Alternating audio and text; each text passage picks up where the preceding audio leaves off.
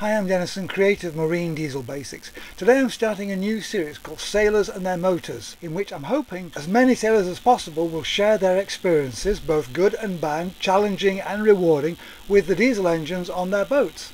What problems they faced, how they overcame them, etc. And I'm also inviting you to record a short video talking about your experiences with your diesel engine on your boat and showing some footage of the engine. I'll be more than happy to provide a complimentary copy of either Marine Diesel Basics 1, this one, or one of the new logbooks available in various languages. So I look forward to getting this series started. The first one I'll be talking about the engine in my first boat. My first boat was a Roberts 36 centre cockpit with a 29 horsepower Buick engine, fully mechanical, 2-cylinder. So join me for the first video of this new series of Sailors and Their Motors. We all start somewhere, so let's get on, and in the meanwhile, fair winds and a reliable diesel.